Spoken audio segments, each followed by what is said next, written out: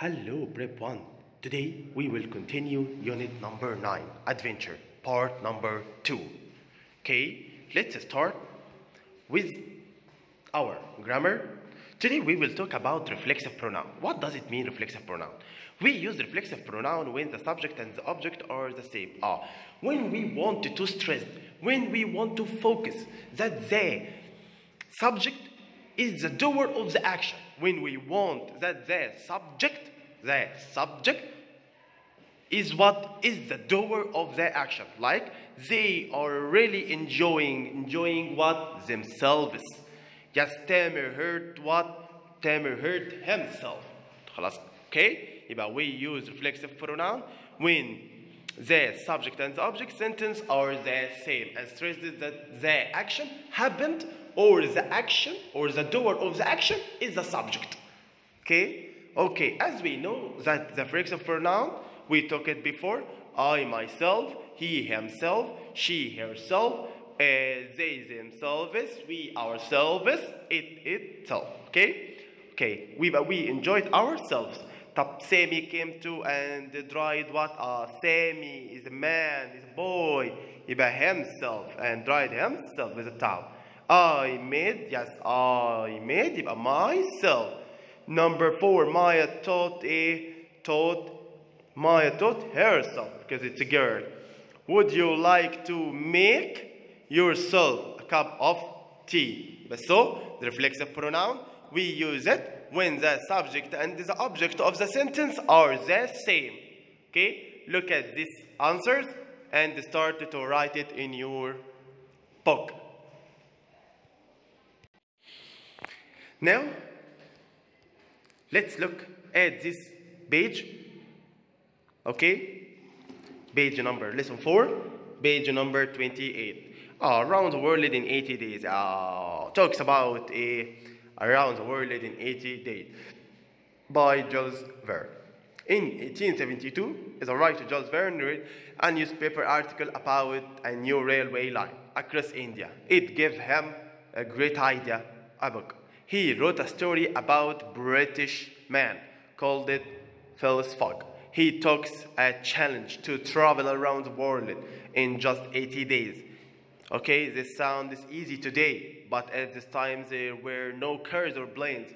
As you know that we took this story in our high level, okay, in the first term. Okay, let's see. Look, number 2. We'll look at Phileas Fogg plan and answer the question. London to South Egypt, train trip 7 days. South to India, وبعد كده trip in 30 days. And India to Hong Kong, train and trip 16 days.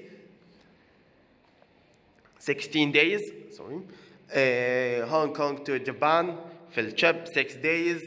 Japan to USA, trip 22 days.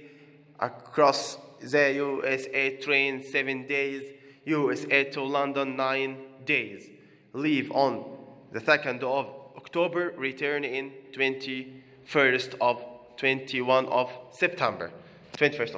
Okay? When Phileas Fogg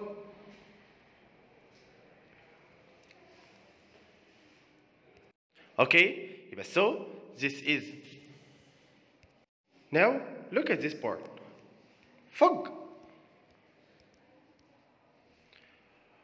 took the challenge to travel around the world in 80 days. What does this tell about the characters? When Phileas Fogg takes the ship back to London from the USA, there was a big storm, sea, and he arrives in London one day on 22nd of December. But he made a mistake because he traveled east around the world. It's 1 day earlier than thought. So he completes his challenge on time. Okay? Now, let's look at this email. Don't forget the form of the email. Okay? Yes, from person you to person you sent to. Subject about topic, your visit. Dear Karim, I am really excited that you are going to come, and and stay with us next week. I'm looking forward to seeing you again. What time is your train going to arrive? We can meet you at station. Our new home is by the beach. We can go swimming, and every day there are lots of other things to do. How about going windsurfing or diving? On Thursday, Granddad is going to visit us. Let's make him a special present. Special present. Why don't you we find photos of ourselves and our other cousins? We can make him a photo album. See you soon on Saturday from Meher. Okay? Now,